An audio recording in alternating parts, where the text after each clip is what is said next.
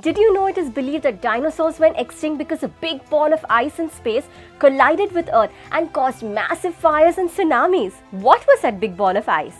It was a comet. Comets are balls of dust, rock, metal, ice and gases like carbon dioxide and methane. They orbit the sun just like the planets in the solar system. But their orbits are really long and elliptical. So long that it can take a comet 200 years to go closer to the sun again. If it's just a ball of dust and rock, why does it glow? When a comet comes near the sun, the heat causes the gas and the dust to be released into space, which creates the sparkling comet's tail. And it is this tail that can be seen in the night sky. Have you heard about Halley's Comet? It appears once every 76 years.